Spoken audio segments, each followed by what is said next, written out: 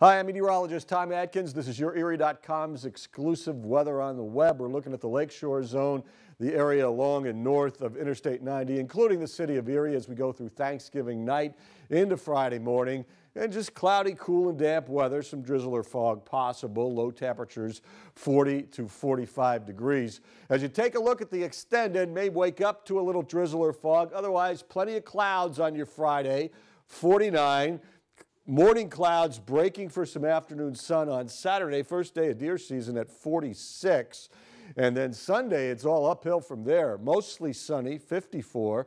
Mild on Monday, but with rain likely and colder air as we go into December. Rain going to some lake effect snow. That is YourErie.com's exclusive weather on the web. Tommy D updates you in the morning.